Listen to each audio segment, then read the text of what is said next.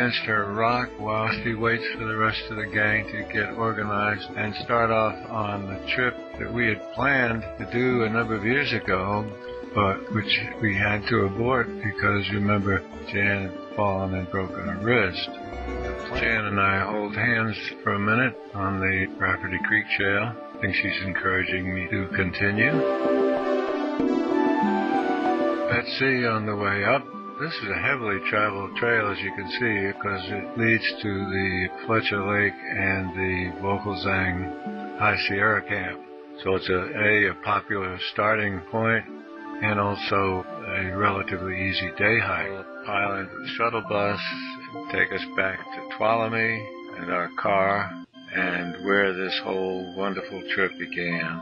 And there's a little touch of sadness leaving the Sierra, but I like to think that there'll always be one more trip someday.